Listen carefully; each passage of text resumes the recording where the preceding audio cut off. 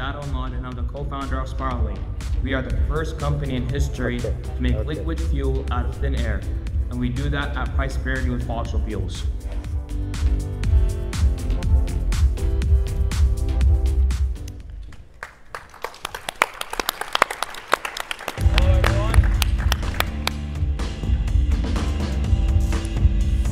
Hello everyone, my name is Adil Ahmad, and you guys heard that right. We're making fuel straight out of air, and we're the first ones in history to make fuel out of air. And the nice thing about this fuel is that it's convenient. It's liquid fuel, just like your gasoline, like your diesel. So it's compatible with existing infrastructure. But for us to get to this point, we had to make this huge paradigm shift in how we approach the technology in making renewable fuels. So currently, there's this industry called the carbon capture and utilization industry, and this industry basically recycles CO2 and converts it into valuable chemicals and fuels. But the issue with this industry is they're using technologies that were established hundreds of years ago, and they use technologies like membranes, catalysts, and zeolites. You guys probably don't know those terms because those terms are not commercial today. You don't see them in the industry today. So what you're looking at here today, if you can go to the next slide. Yeah, so this is the current supply chain of making sustainable fuels. You have to capture the carbon dioxide, you have to get the H2 from electrolysis, and then you put them in these reactors, and you combine the H2 and the carbon and produce renewable fuels, whether it's gasoline, whether it's diesel and jet fuel. But the issue is, you're doing the capture and you're doing the electrolysis.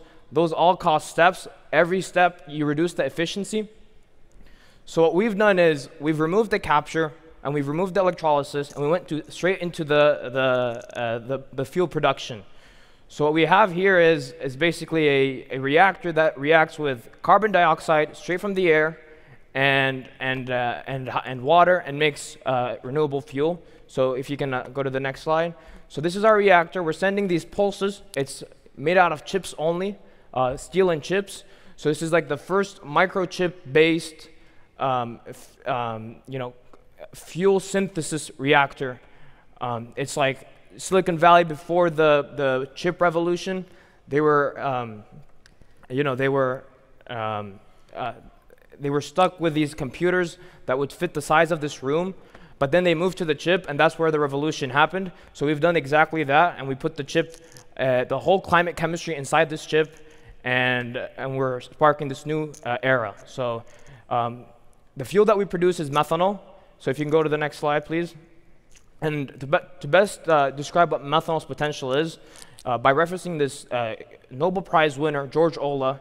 He's a legend in the fossil fuel industry, and he says, if we can produce methanol efficiently and on a large scale from atmospheric carbon dioxide and hydrogen, it could replace oil and gas both as a fuel and as a chemical raw material. So we're talking about oil and gas, the two largest markets, and if you can produce them efficiently and on a large scale, it can replace both of them. And just to go a little deeper into that, can you go to the next slide? Yeah, so methanol is used as a fuel for the maritime industry, and it can be converted into all the other chemicals and fuels. And it's also a convenient energy storage because it's liquid at room temperature. So, it's compatible with existing infrastructure. So, as you said, the issue with this vision is making it at a large scale and efficiently. And, our technology promises that and achieves that. And I wish George Olah was still alive today because his vision is coming to reality. And I'm going to show you, here it is. Can we go to the demo?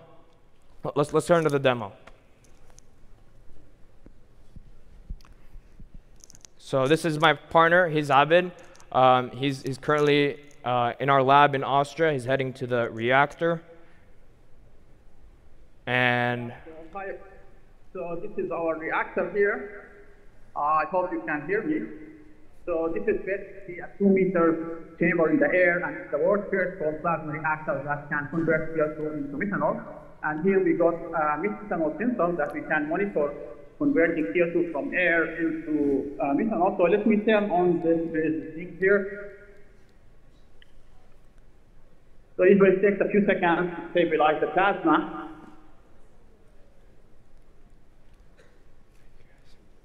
And here we go. So these are, for every pulse of this plasma, we convert CO2 directly from air into methanol. So if we look to the temperature for this plasma, it's almost room temperature, like 100 Fahrenheit. And if we go to methanol sensor here, we can see it starts to read out and increasing the value of methanol flow as we, like the bubble keeps going up. So this is really the world's first reactor that converts CO2 directly from air into methanol in one single step. So thank you. Yeah, so we're not capturing the carbon dioxide here. This is straight air and water. And we miss the water into the chamber, so we get the hydrogen, and we react in both, and we capture the methanol in a water tank. So what this does is it brings the cost of capture and carbon capture and utilization to zero, because you can capture the methanol in a simple water tank. Because methanol dissolves in water, so you don't need to have these membranes and other sorbent materials that separate the carbon from the air. So by converting it first to methanol and capturing the methanol, you bring the cost of capture to zero. If you can go to the next slide, our plan is to put this reactor in this container where we ship it to our clients. They have industrial emissions, and we convert their industrial emissions into methanol directly. So we take their emissions and we convert it directly into methanol. We also have plans to distribute it in the future, this container, and you can produce methanol anywhere that has air and water, so basically everywhere. And so if you can go to the next slide. So as we said, this is a chip-based. Wrap it up. Yeah, this is a chip-based reactor. This is how we plan to scale this up. We go from a small reactor to a larger one, and we plan to distribute these throughout the world. And you can remove gigatons of CO2 with sole fuel reactors. It's 100 times more efficient than any other reactor. So that's our technology. If you go to the next slide. Yeah, so right now we completed the plan. Pretty much out of time. Can you give us a final thought? Yeah, so last but not least, ultimately we're the first company to make fuel out of air. I mean, that's super revolutionary. This is a new paradigm that we're entering in. It's like you can just simply plug it into a wall outlet and put it anywhere in the world, and you're making liquid fuel. And this liquid fuel is compatible with the existing infrastructure, and you recycle gigatons of CO2 into fuel. Thank you. Thank you, SpiralWave. Judges, who has questions? Very cool, thank you. How would you characterize the key technical risks as you scale up? Can you repeat that question? How would you characterize the key technical risks as you scale up? So technical risk-wise, there's no technical risk. The reactor is producing methanol. You guys observed it. The only steps to continue further developing this is increasing the airflow so we can get more CO2 interacting with the plasma. And that's just optimization processes. But technical risk, there's not, with what's currently established, there's no risk. That's for our microbeam. That's the one that does from air. But but the reactor that converts industrial emissions into methanol, that one is completely commercially ready.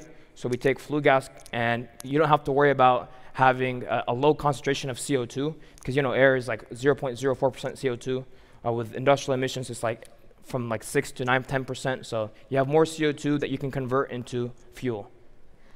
So for that device that you showed, that you said is commercial ready, what would be the cost of methanol coming out of there? Right, so obviously this reactor's main cost is the electricity. So that's what's the input. So if you have 2 cents electricity, you can produce it below its price point in the market today, which gives you the chance to sell it at price parity. And then for scaling up, you said more airflow was one of the key levers. That's right. I need to interact more CO2, get more CO2 crossing the chamber, so you can convert more of that CO2 into methanol. So if you solve that problem, you could then be cost competitive with fuels.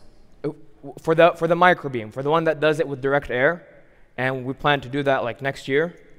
But for this year, we're working on commercializing the flue gas to fuel, because you don't have to worry about the low concentration of CO2. How are you? So I think I understood the response to Rohan's question. I mean, maybe there's no science risk. I mean, there's always engineering risk, I think, in terms of scaling. but I'm curious your take on like, what is your IP strategy here as well? Assuming everything is looking like it is, what are the core IP components that you have to protect? I mean, it's the ignition. That's the core revolution here. It's how you ignite low temperature plasma at room temperature. I mean, at atmospheric pressure.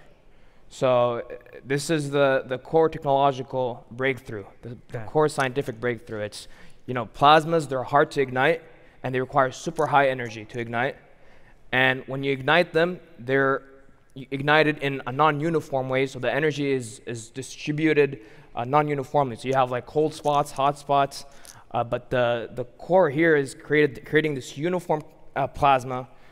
So you have even temperature throughout the plasma field, and you're creating this avalanche of ions. It like goes from the bottom to the top, and that's like just a much more efficient way. So you have an efficient way of igniting this plasma that's low temperature, which enables the production of methanol. So there's different parts that go into the IP, but this is the core breakthrough in the science. That's like the core breakthrough in the microchip, and how you create a microchip that enables this plasma to ignite.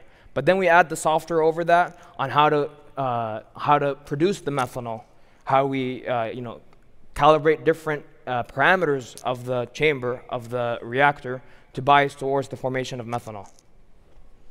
Maybe walk us through, what does commercialization look like, and like if you were to predict the next 2 years of the company from a scaling perspective, what do you want it to look like? So right now, the largest methanol plant produces 2,500 tons of methanol, and to put that in perspective, that's 1/10 of what a single container vessel ship consumes.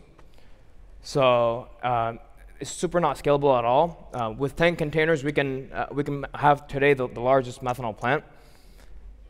And our plan is to sell these containers to industrial emitters, and they can convert the methanol, they can convert the CO2 into methanol, and we can sell it to these shipping companies that are urgently needing green methanol. And we can also have our private plants where we can create fuel directly from air, independent of anyone, independent of a flue gas emitter, just wherever we have the cheapest cost of electricity. All right, give it up for SpiralWave. Thank you, guys.